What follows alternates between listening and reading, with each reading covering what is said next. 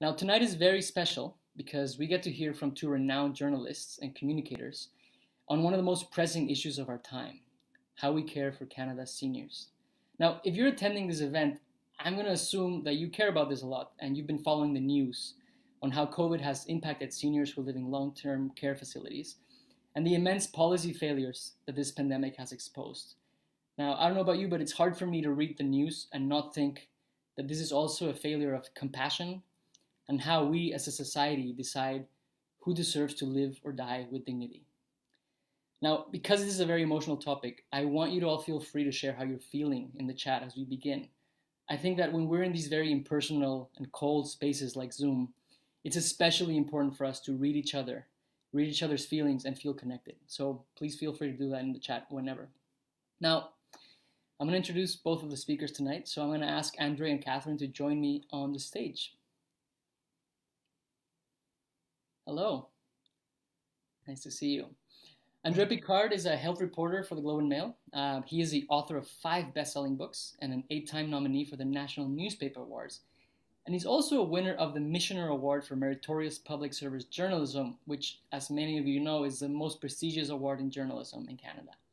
He also received the Queen Elizabeth II Diamond Jubilee Medal for his dedication to improving healthcare. And to guide the conversation today, we have Kathryn Gretsinger, who is an associate professor at UBC School of Journalism and an award-winning public broadcaster with the CBC. Now, in 2018, she was named as one of North America's top innovative journalism educators. And Kathryn is also a key member of the Global Reporting Center. So what we're going to do now is they're going to talk for about 30 to 40 minutes, and then we'll open it up to questions from the audience. So as you're listening to this conversation, if you think of a great question, please share it in the Q&A feature. So there's a little Q&A button there, and then they'll be able to get to it afterwards.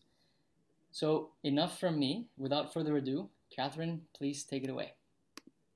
Thank you, Jorge. What a beautiful introduction. It's so wonderful to be welcomed in such a personal and authentic way. So thank you very much for welcoming us and everyone to this evening. It's a real delight to be here to moderate these questions and comments to the star of the show, André Picard, who is someone I've become so fond of in the last few months. I've always been a huge fan of his journalism and the incredible public service work that he's done, but he's been in the classroom with us since January as a visiting professor at UBC. So it's the virtual classroom, of course, but we have been able to see one another from time to time.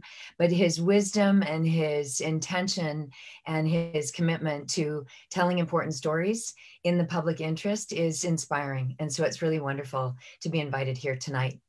So André, I welcome to another Zoom encounter. we're getting used to this, are we not? Yes. So thank you so much for doing this event for the Vancouver Public Library, which is an institution that's very near and dear to my heart. Welcome to so many of you from across the country who are joining us this evening. And I want to just begin with a great big wide open question that I would never ask you on the air because it would take you too long. But I do want to sort of put it to you. If you could bring us sort of up to date with what's going on right now with the pandemic. There's been so much change, even in the last week or so, with the variants, with vaccines, with the numbers. If you were to sort of put it into frame for those of us participating this evening, how would you do that? Yeah, so I think, we're at the beginning of a third wave that's looking like it's going to be worse than the previous two. So it's a pretty depressing time, to be honest. It's really hard on our morale at this point. Those of us who have been following this for 15 months, the public everybody suffered to varying degrees from this, and it's just really hard to recognize that it's a long way from over. So we have this new challenge of variants that spread more quickly. They seem to be really harming younger people. What the pandemic is turning out to be now, it's hitting young people and hitting them really hard. People are spending way longer in the intensive care, et cetera. So it's getting quite dramatic for people who are normally young and healthy. And it's a new pandemic. The variants have taken over from, we call it jokingly in our newsroom, coronavirus classic, has sort of disappeared, and these new worse variants have come along. So it's a really challenging time. but against a backdrop of real hope from vaccines. We've had 10 million vaccines delivered in Canada, 6.5 million put into people, but we have a long way to go. And it's this race between the vaccines and the variants. And right now the variants are winning, unfortunately. What is this current status of vaccines? I know that there's been sort of a constant flow of them coming into the country, but what seems to be the holdup in getting them into people's arms quickly? Yeah, so for the longest time, our problem in Canada was supply. You know, our contracts are very backloaded, so that we're going to get a lot of vaccine come the summer, but very little at the outset. The whole world wants these vaccines, so not everybody can have them, unfortunately.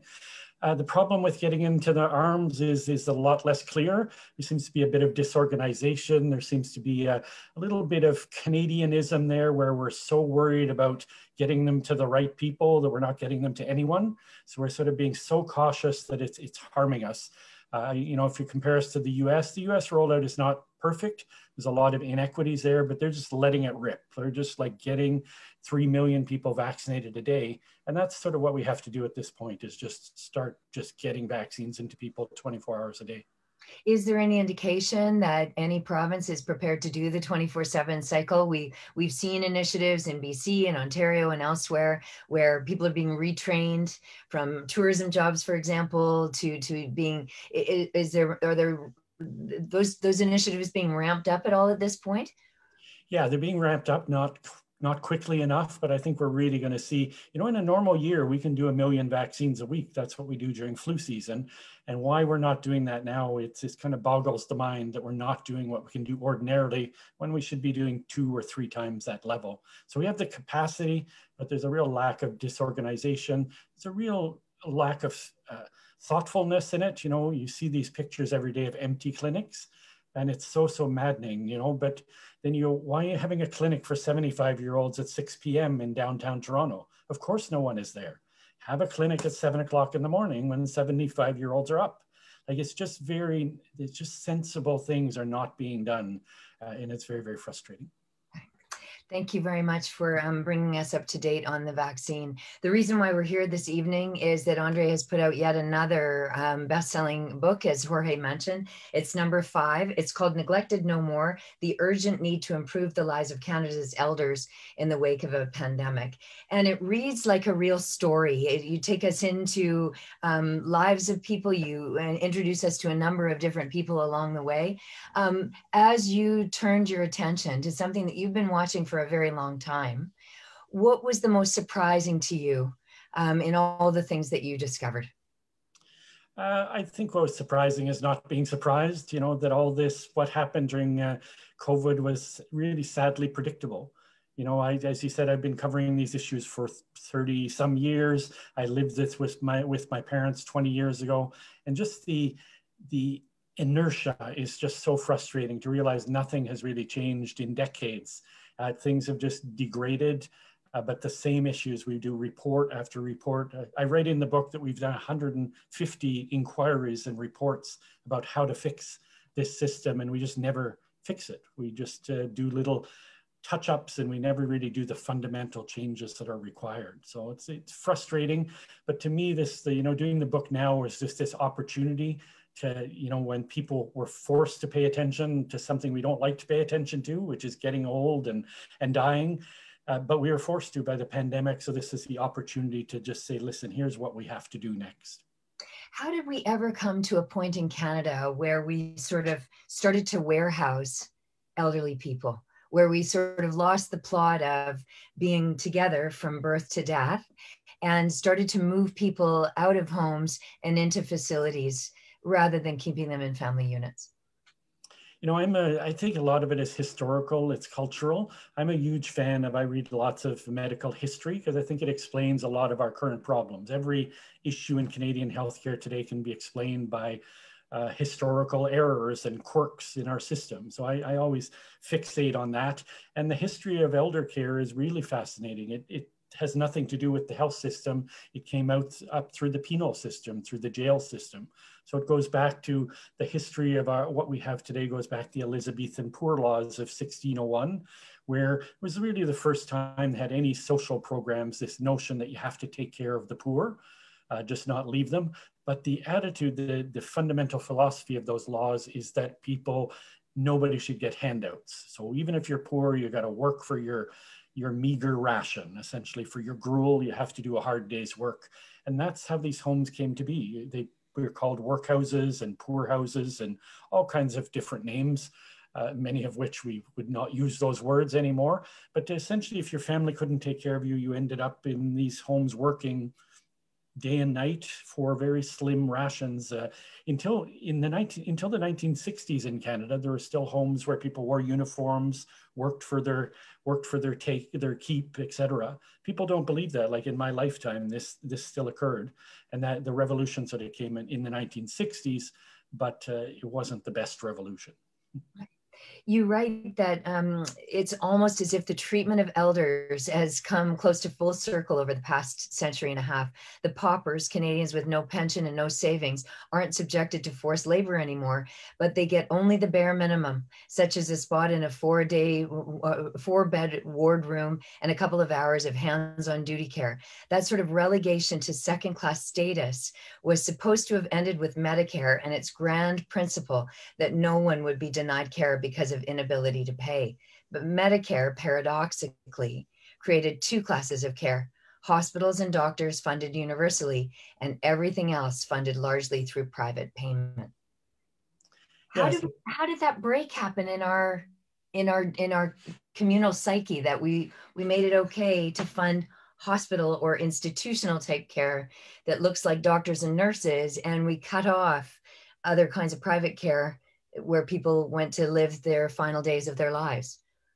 Yeah, it's one of those things that didn't happen deliberately. It happened sort of by omission.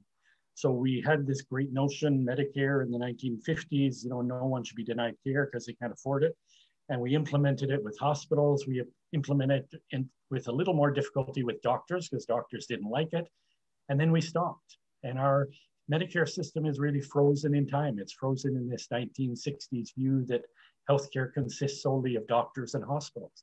Other countries have evolved. So other countries, there are many countries with universal healthcare.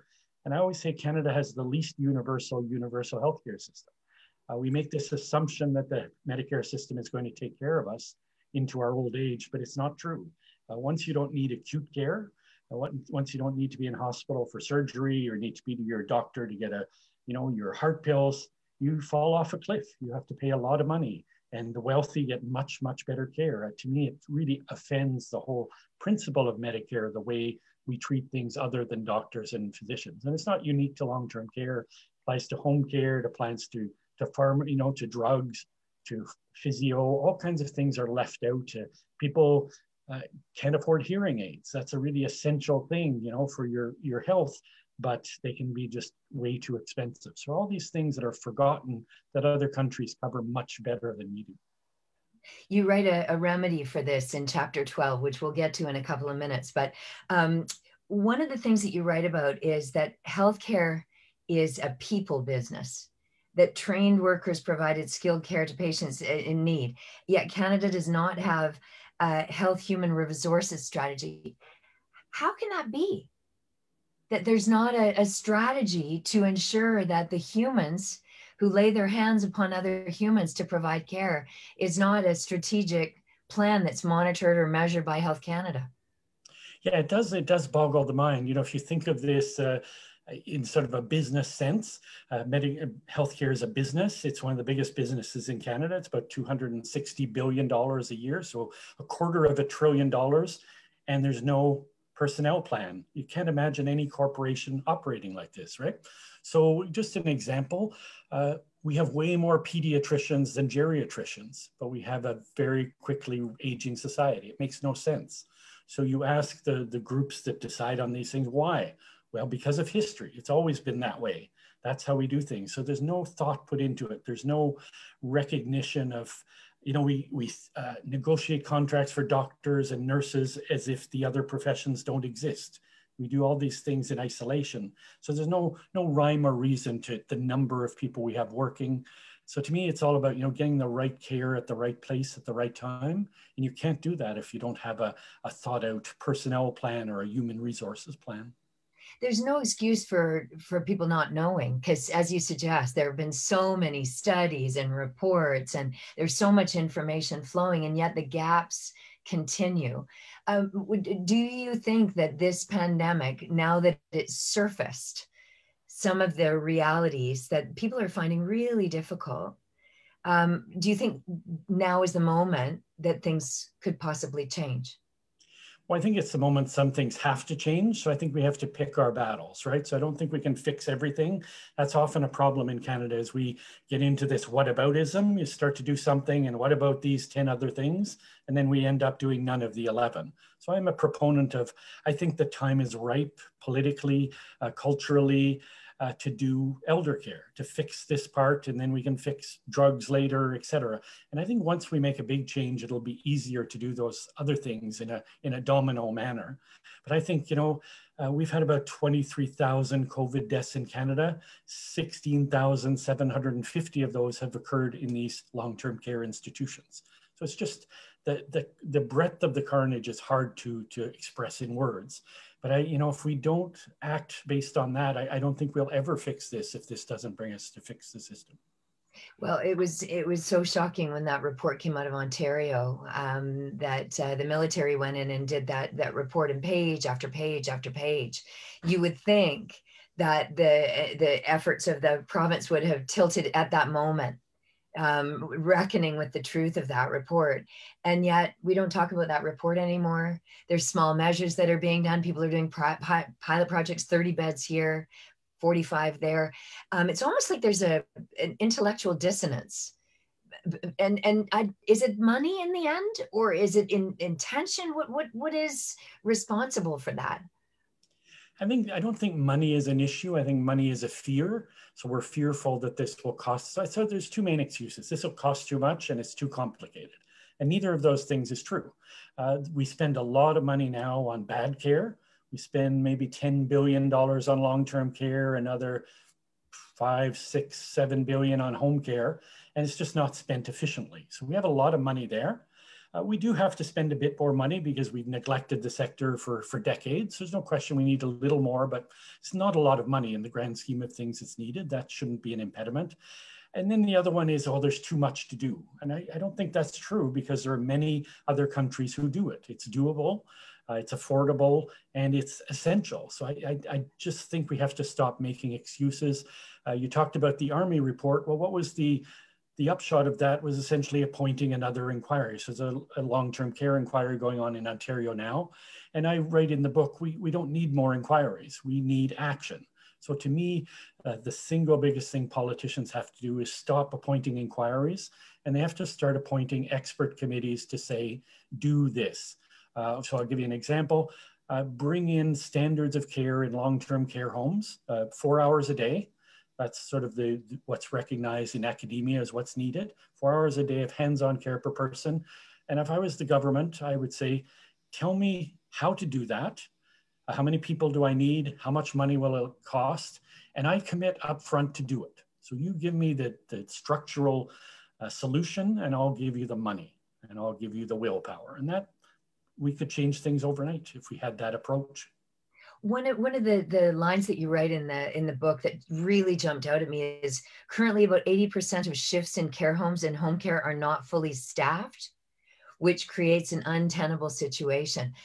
We've heard in the last several weeks that people who work in these facilities are tending to have to work 50 hours a week just to make minimum wage, to be able to sort of pay their way. And yet they're not able to fully staff these facilities. So why not a mass hiring plan to manage that piece alone and make sure that there's enough people in the facilities to provide this care? That might be a quick fix that could help people from tourism who haven't got work at the moment. Yeah, absolutely. So I think a mass hiring is needed, but you have to recognize that people aren't going to take these jobs if they're not better. So we have to fix the work environment. It's not just about money. BC, caregivers, even personal support workers, are well paid in BC, where most workers are unionized. It's about $26 an hour. But in places like Quebec, they get as little as $13 an hour. So you have to have some equity there. but it's not just about money. It's about giving people some power. So a lot of these jobs are just like, they're almost like factory jobs now. You have to change X number of continence pads per hour, and you have to feed this many meals, and you don't interact with people. And that's not why people go into these professions. It's because they care about people. It's not because they care about tasks. So we have to change the work environment fundamentally to make these jobs attractive. You know, Quebec did the right thing. Quebec announced a hiring spree. They announced they hired 10,000 personal support workers, but 6 months later, they only have 5,000 who survived the training, because it's not easy work. And then in a year, they'll probably lose at least half of those again, because if you don't stay a year, you have to pay back the tuition. So there's an incentive to stay, but there's a real fear that they'll end up with no more workers in the end. So it is a big, big challenge, but yeah, it is essential, because care, you know, as you read from the book, it's a people business, but people caring for people. And without the adequate staffing, everything else goes out the window. One of the things that you also write about is that this is skilled work. People tend to think that because some of the staffers are lower paid, or they might not present in ways that sort of people would look at as skilled as a doctor or a nurse. They have their own vast sets of skills that they bring to caring for elderly people. Is it almost like a psychological shift that we need to do in the way that we think about these people who provide care? Yeah, it's a psychological shift. We have to stop being so patronizing. We have to realize, you know, I won't use the words low skilled worker. It's not low skilled, it's low paid.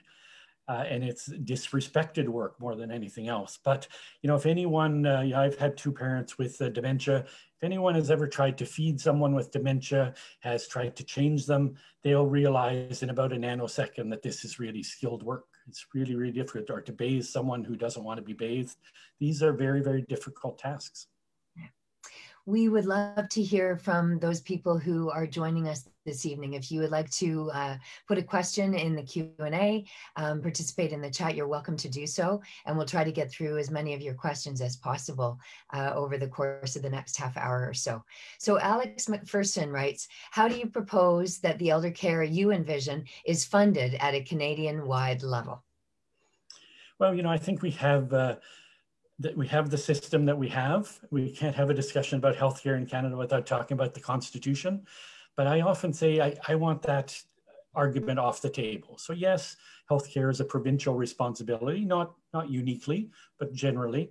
But there's no constitutional impediment to cooperation and to common sense. So those are the things we need. I don't want to hear any of these excuses about the Constitution. There's no impediment whatsoever to doing. We do all kinds of things nationally. They don't have to be federal programs, but they can be national, which means some semblance of equity between provinces.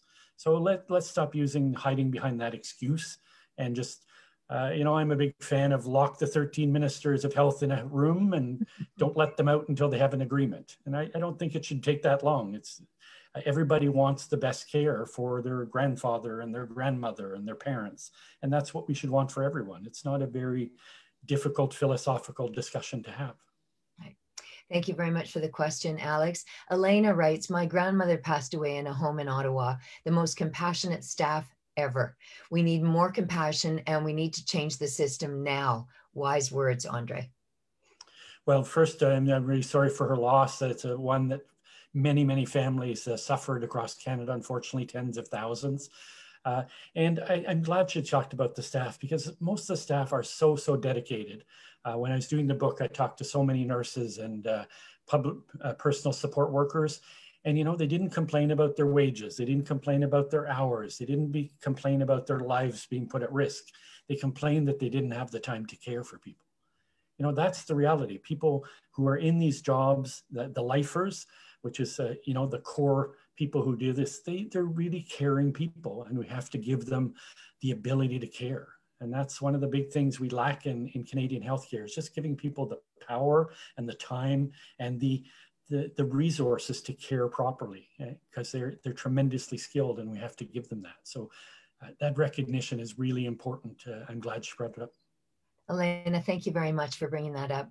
Trish, actually, it was like you were waiting to sort of ask the follow-up question. Thank you for this one.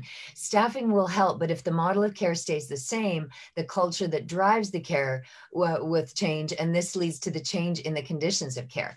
The fact that aging is not a disease should drive the changes needed. The social care model is what is used in Denmark, who've been caring for people in their homes as they age for the past 30 years or so. So why reinvent or try to fill positions while we keep the same model of care under the current system? Interesting point, Trish. Thank you. Yeah, very important point in the book. I have a whole chapter about Denmark sort of being the gold standard for care around the world. And the very simple explanation is the one that Trish gave. It's about people first. It's like, what do people need? What do they want? And then that's the starting point of care. It's not, in Canada, you often sort of get, here's what you're allocated, X number of hours. You're going to get your bath on Tuesday, whether you want a bath or whether you want it on Tuesday, too bad. This is how. So it is a factory model. So she's quite right. We need that person-centered. And paradoxically, you know, the countries that have really good care have very few rules because they don't need them. If you empower workers, if they understand what they have to do, you don't need a whole bunch of rules. A long-term care facility in Canada will often have 100 pages of regulations of things they have to do. And not one of those regulations talks about care, about the quality of care, about the happiness of people living there. They're all about, you know, is the butter at the right temperature so they don't get food poisoning? Stuff that you shouldn't have to write down, but you have to write it down because the money is so short and because the rules are so tight that people have no freedom. You know, Pat Armstrong, a sociologist who's sort of the guru in this field, has a great expression. She says, the conditions of work are the conditions of care. And I sort of embraced that philosophy in the book, that it has to start with the workers. If the workers aren't empowered, if the workers don't have the resources, if they're not treated well, we will never deliver good care. So again, she pointed out to Denmark, we heard about Norway, Finland. It's because they have good labor practices that they have good care. Right. Thank you for that response. Rustam writes, thank you very much, Andre. This question, what kind of private sector innovations are you seeing in this sector? Because we did talk earlier about how there are some really good options in Canada, but they do tend to be in the private sector. So what are you seeing in terms of innovation? Yeah, so the innovations are often this sort of a variation on what we talked about Denmark. It's all about putting the person first. So there's all kinds of different, there's Dementia Village, there's, they're all sort of these copyrighted names. I'm trying to think of Eden, etc. So, but they all are essentially the same philosophy, is when people are in a home, make it like a house, make it like a home, don't make it like a prison. Like a lot of our facilities, you know, a lot of them provide good care, but they're ugly places and they're not built for people in wheelchairs. They don't have, you know, wide corridors. I remember visiting a home many years ago and I learned this word called horridor, which is what they call those narrow hallways that people dread when they go into institutions, right? They just sort of, it looks like a horror movie. And they barely fit a wheelchair. You can't turn around your wheelchair. So they call them horridors. So we have to build facilities purposefully. We have to build them. We have to remember that these are people's homes and we don't treat them like homes. So they're too often our long-term care facilities are hospitals without hospital care. They're the worst of both worlds. So we have to figure out, you know, make homes like houses. And that's what all the good models do.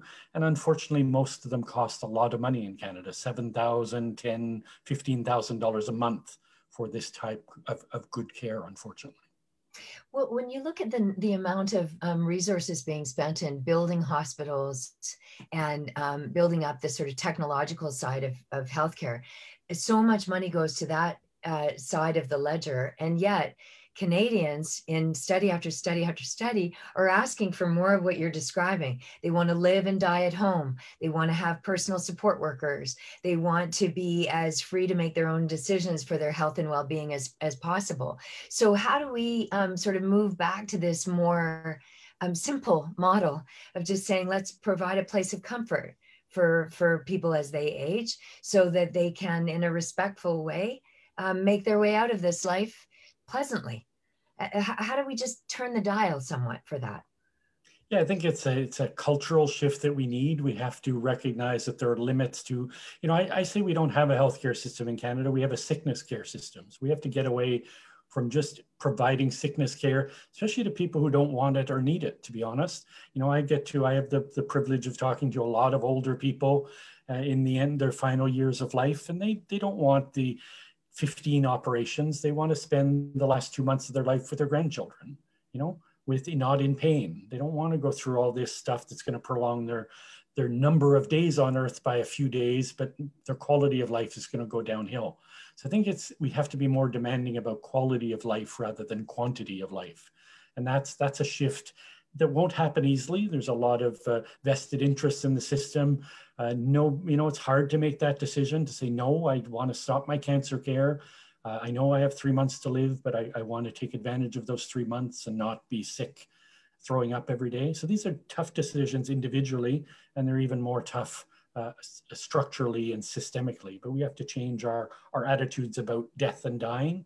And I think a lot of these changes, I think, have to start at our kitchen table. We just have to talk about this stuff much more openly. The families I talked to in the book, I deliberately didn't choose the worst case scenarios. I kind of chose stories of families that did okay. It was still hard, but they got out of it well. And what they all had in common is they talked about stuff. They talked about, what are we going to do if you get dementia? The time to have those discussions is not in a time of crisis when the person doesn't recognize you anymore. It's when they're fully conscious and they can think things through. How much care do you want? Do you want a DNR? Do you want a do not resuscitate order? When do you want it? Where do you want to live? Those tough questions, if you have answers to them, it makes it so much easier to care for your loved ones. And again, I know this professionally, I know it personally, that makes a huge difference to have those questions answered. You write in the book, Alex McPherson is just writing this into the chat. In your book, you write that you don't think the Denmark model for elder care could work in Canada, even though that is sort of a gold standard model. How come? Well, I don't say it can't work. What I say is we have to be careful to not think we can import things whole hog, that we have to recognize our cultural and political systems are very different. So I think, there's a very different philosophy of life in Denmark. We have to recognize that. So I'm not a big fan of let's import things. I'm in favor of importing ideas and adapting them to us. So I don't think we could be Denmark overnight, but I think we could be a lot closer to Denmark in a few years, put it that way. So I hope you didn't get the impression that I didn't think it couldn't work here. It can work, but it's just going to be a difficult change. Right. And it's they started doing this. They started doing it when it was easy. Before they recognized in the 70s, early 80s, our society is going to get older, and then they started planning then. That's when we should have changed. It's a lot harder to do it now because we have so much catching up to do. Right. Thanks for that follow-up question, Alex. Shiraz writes, what percentage of care homes are privately corporate owned, and what is the staff to elderly ratio in these care homes? Yeah, so it depends. Unfortunately, in Canada, it depends by province. So a province like Ontario, it's almost 2/3 that are private. In Quebec, it's a very small number. It's only about 10%. BC, off the top of my head, I think it's like 1/3 are private. So it's a smaller number. So it really varies. I get a lot of questions about this, about private care. And my big worry, I always end, people, it always comes down, should we have private for-profit homes, right? So I think my worry is that this will be trotted out as a simplistic solution to a very complex problem. So I always answer that question, should we have for-profit? I answer it in two ways. One is we absolutely don't need them.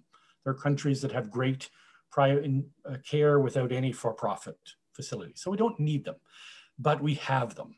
So the question is, why do we have them and what do we do about it? And the reason we have them is because governments don't like to invest in infrastructure. They don't like to have debt. And they don't like to have debt because the public doesn't tolerate them having debt. So they're there for a reason. So I think we have to sort of hold our nose and recognize they're there. We have to regulate them better. We have to make sure the system improves overall. A lot of people say, oh, there were a lot more deaths in private homes during COVID, which is true, but it's mostly because they're older, they have more 4-bed rooms, etc. Quebec has virtually no private care. It had the highest death rate. So it's not a panacea. So I really worry that, I think ownership matters, but it's about number 25 on my list of my to-do list. So let's talk about it, but to me, it's not going to make a difference overnight. We can fix a lot of things and still have for-profit care homes there, maybe phase them out. But it's a very complex issue, the ownership model. Okay, thank you very much. Tony writes, I'm a caregiver for my dad who has Alzheimer's. What are your thoughts on a caregiver allowance or basic income allowing us to earn a part-time or some wages and the allowance to supplement it? I can't help but feel that this would save the province's money. Yeah, there's no question that we have to do more for caregivers. It's National Caregivers Day today. I should mention that.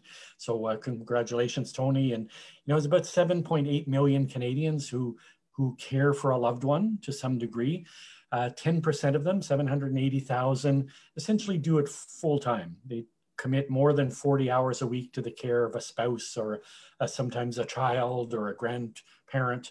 So, and most of them, we have to say, vast majority women, most of them women who also have paying jobs, who have children. This is a tremendous burden on women and on caregivers overall. So what should we do? I think we should have sort of an EI type program. You can get an allowance while you're off caring for a loved one. Canada does have programs, but they're not well structured. So you can get an EI type leave, but you have to prove that your loved one is going to die within X number of weeks. So kind of a ridiculous thing. That's not how people with Alzheimer's go. They sort of go up and down. You're not sure exactly when they're going to die. So the programs have to be better structured. They have to be more realistic.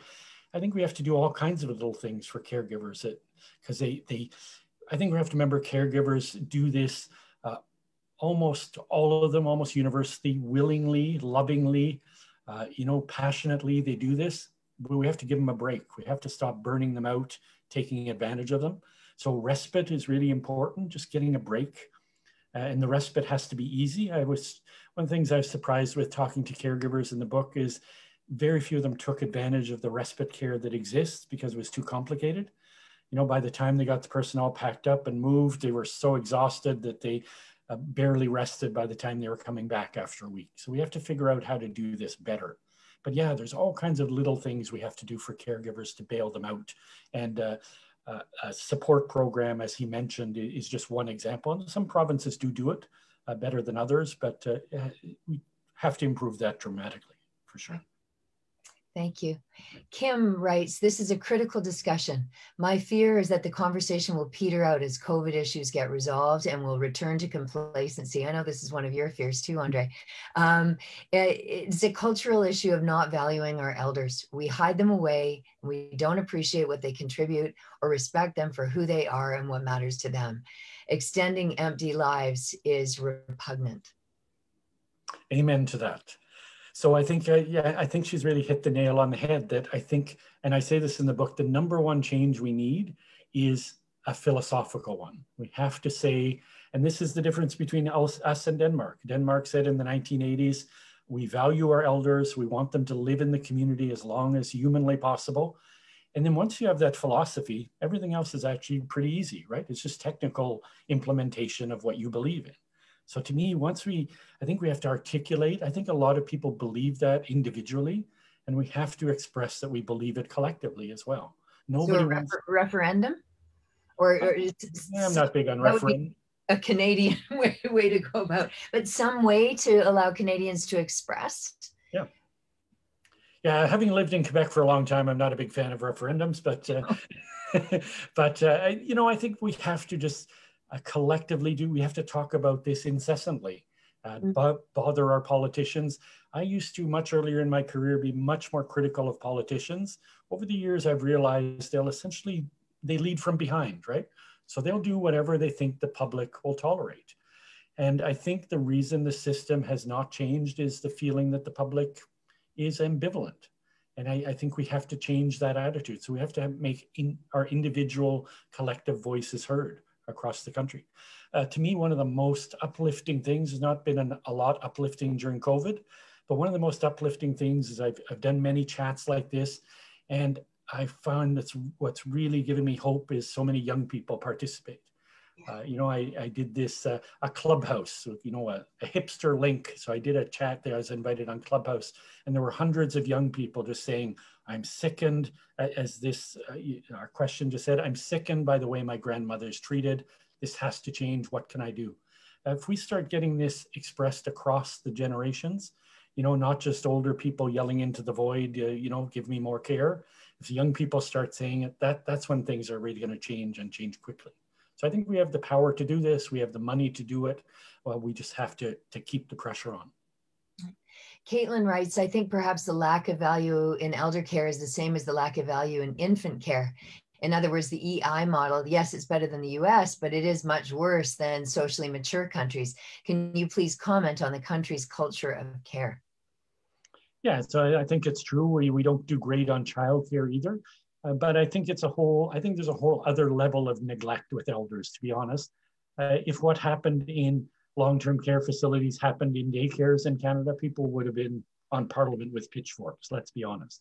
You know, if we were letting babies die and saying, oh, there's nothing we can do, there's no PPE, people wouldn't stand for that. So there is that ageism is baked in there pretty deep. So I think, yeah, childcare is an important discussion. There are very many similarities, and I don't say that to infantilize the elders, but there are many similarities in the needs and especially for caregivers. So there are things to be learned there, but I think they are very different issues in the end. Andre, you in your writing, there's such clarity and purpose behind it. Choosing the words neglected no more. Where did that title come from, and why did you decide to be so blunt in your assessment when you chose the title for the book?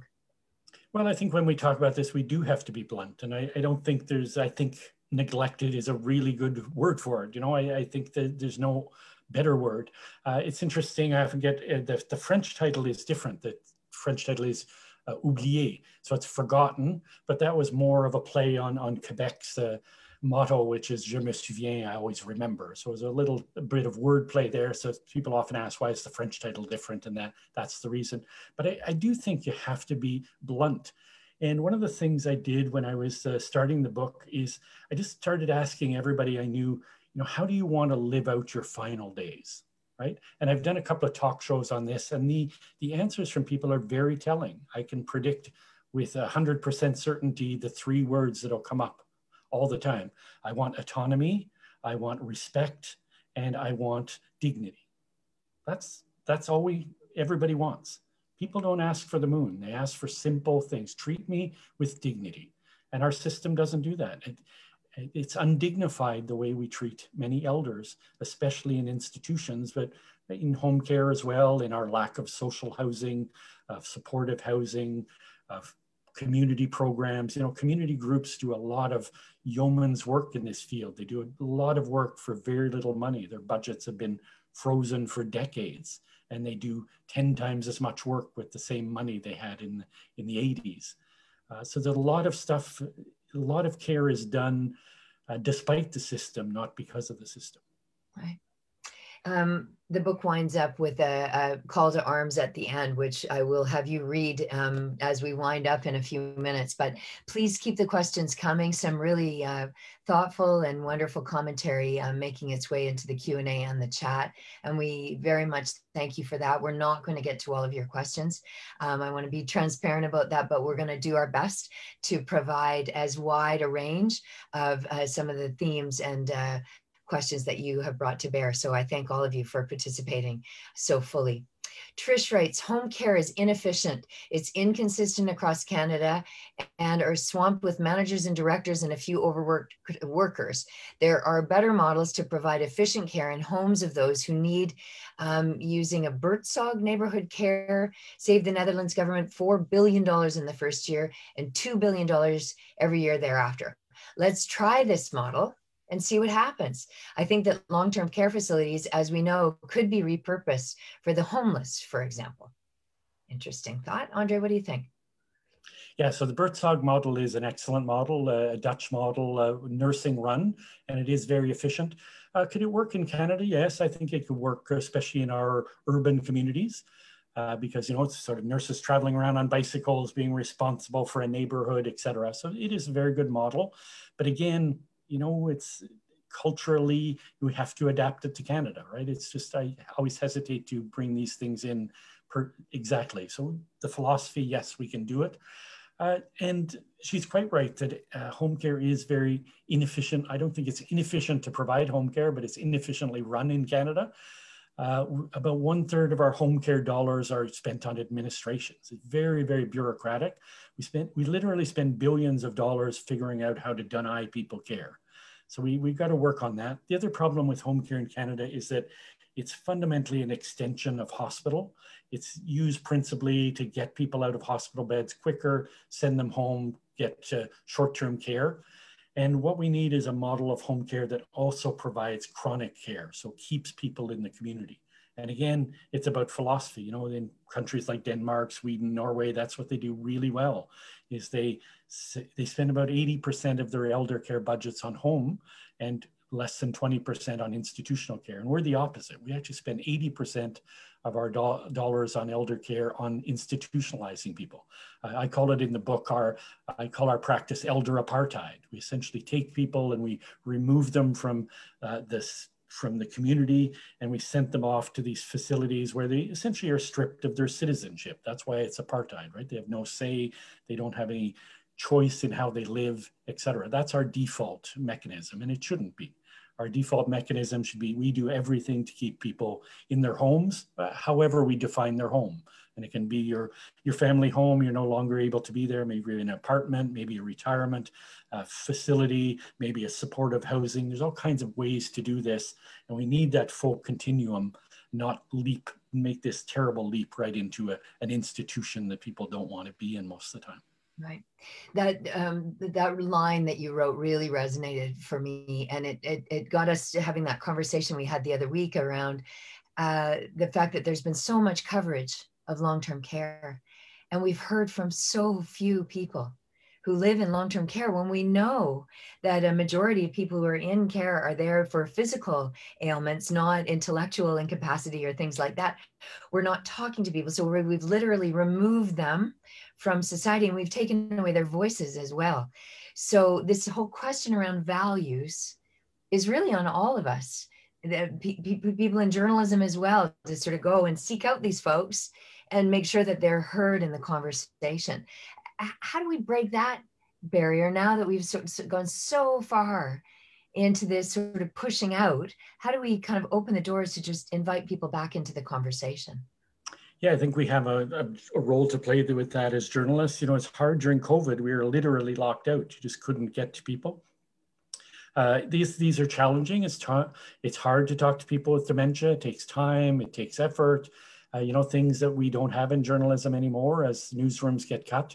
But again, it's about what do we prioritize? What do we value? And we have to, I think, make more effort. I think, like everyone in society, journalists have stereotypes about older people. You know, they don't know stuff, they're too hard of hearing, et cetera. You know, the vast majority of elders live in the community, they're active, they want to talk to people, they want to be engaged, and we isolate them with our stereotyping. You know, even in Canada, the majority of 100-year-olds live in the community. We forget that. More, you know, about 60% of them. So people are active, stay active and healthy well into their 90s and hundreds now. Cheryl just makes a really interesting point with her question. How do we shift our discussion out of the healthcare system and have the conversation about what it really is, which is life, living when you're old, and living in a visible way? Yeah, I think it is a really important thing that that's the other thing we do, is we pathologize aging too much. You know, aging is not an illness. It's actually, I talk about it in the book, it's a gift. Like the fact that people live into their 90s and hundreds is a miracle of science and of society and of our social programs. And we should be celebrating this. We shouldn't be catastrophizing it. So again, it's about how we think about these things. And we have to recognize it's not all about care. It's also about housing. It's actually about food. It's an intersection of many, many things. It's about, you know, who helps the elderly. I say in the book that COVID is the intersection of racism and sexism and ageism. because COVID was about older people being cared for by racialized women, and each of those subsequent groups was more disrespected than the last. So it was a pandemic of the marginalized, and it was really just illustrated by the catastrophe in elder care. Adrian writes, what we're learning about food and health, including immune support and depression. Can you comment on why residents in care are not included in the recommendation by Health Canada regarding the improved food plan and audits based on less healthy and pleasant food and unpleasant food? It's a big question. Yeah, good question. I'll tell you the simple answer is the food budgets are $9 a day. So you can't provide very much good food for $9 a day, to be honest. It's slightly more than prisoners are allocated, but very marginally more. So these, again, are just fundamental budgeting choices that we have to say, you know, food matters. This is your home. We're going to treat you, give you decent meals, et cetera. And again, that's what the homes that are person-centered, these things really matter. Rhonda writes, Andre, you are inspiring me to make a career change, to be retrained as a PSW or healthcare aide. Our seniors deserve so much more. I might be only one person, but if others see this call to duty, maybe we can make a tangible difference, especially if we understand the bigger picture you're presenting. Well, that's great to hear. As someone with my color hair, I certainly want and need more personal support workers. I'm great to hear that, but I think we have to recognize, it's a hard job. So I hope you're committed. I hope you really want to do this, but people who do this job generally do it really superbly. I noticed someone in the chat said something that I should have said, that personal support workers make such a difference in people's lives. They're literally their hands and their ears and their feet at different parts of the day, and they just make people's life worth living. And we have to really recognize their value. Rhonda, if you do decide to make this change, shoot us a note at the journalism school. We'd love to follow your story and see what comes of this, because it is really going to take individual actions to make this change. Thanks for sharing that with us. Roxanne is saying, if the majority of people state that they wish to remain at home, have we in the province of Ontario, for example, listened to or learned anything, considering home and community care groups feeling left out of the provincial budget, which appears to be focused on hospitals and LTC? How can, for impact, instead of saying not-for-profit, home care groups compete and retain staff to enable safe and quality patient care? Another big question. Yeah, very big question. To start with the beginning, again, I say in the book, it's a perversity, the fact that if you ask people where they want to live, nobody wants to live in long-term care, right? There's been polls done in recent weeks with 95% no. In one poll, one of them said, about 50% of people said, I'd rather be dead than be in a long-term care home, which is a bit extreme. Some people do need institutional care, but it's just this perversity of policy that we tell people you have to have something you don't want. And it's more expensive and it's more inefficient. And it's all these things that we shouldn't value it, but we push people there. So it's really weird to me. I never understood why we pushed people to this most costly and inefficient form of care when people, especially when people want something else. So again, it's about our values. It's about shifting. Why does it happen politically? I think it's an interesting question. I think part of it is, I often say you can't cut a ribbon on everybody's house, right? But you can cut a fancy ribbon on a big new facility or a hospital, or you can announce, as Doug Ford loves to do every few weeks, announce, I'm going to build beds. And my biggest fear coming out of this is we're just going to build more long-term care beds. Because I don't think we need more mediocre care that people don't want. We need a fundamental shift in how and where care is delivered. So again, it's just about each of us individually, collectively saying, no, we don't want that approach anymore. They're building a home in suburban Toronto that has 600 beds. That's the exact opposite of what we need. We need to be building 20 and 30 bed facilities that look like houses, as they do again. I remember walking down the street in Copenhagen, family home, nursing home, family home, couldn't tell the difference. I was trying to find the home. I didn't look any different. I had trouble finding it. That's how it should be. It should be part of the community.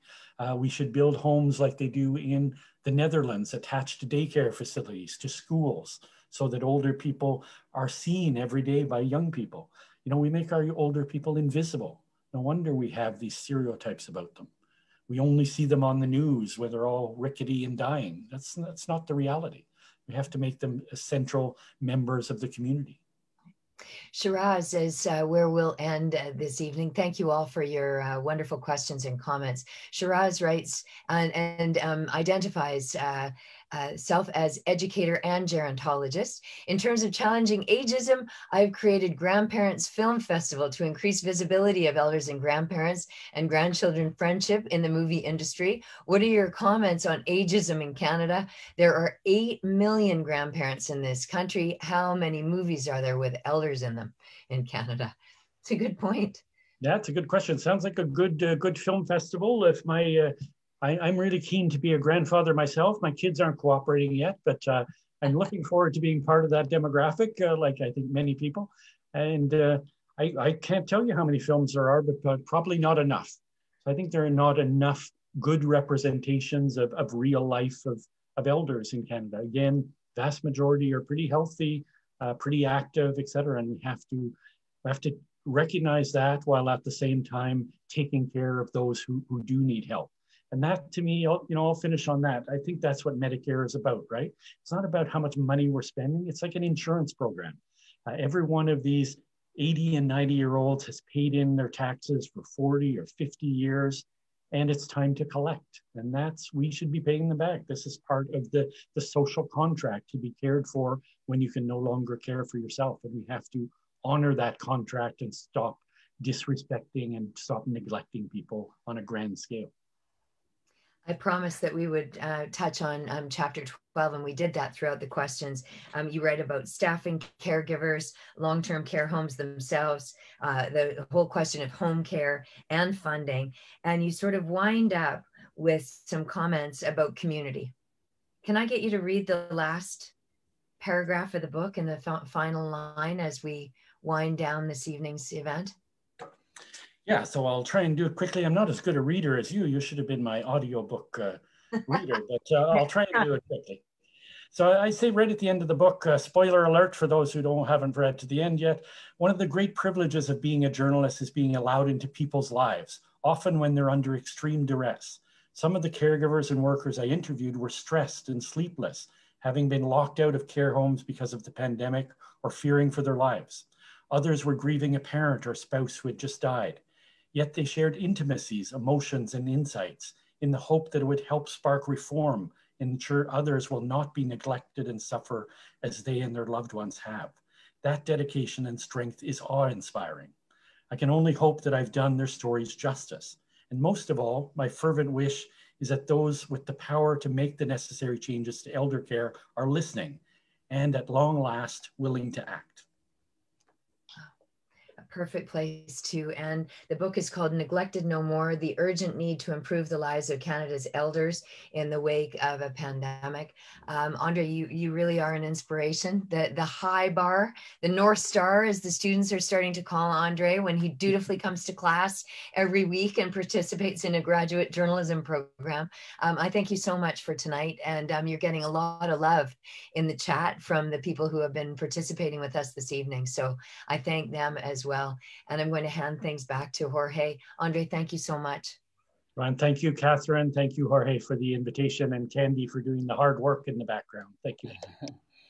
Thank you so much, Kathryn and Andre. This was wonderful.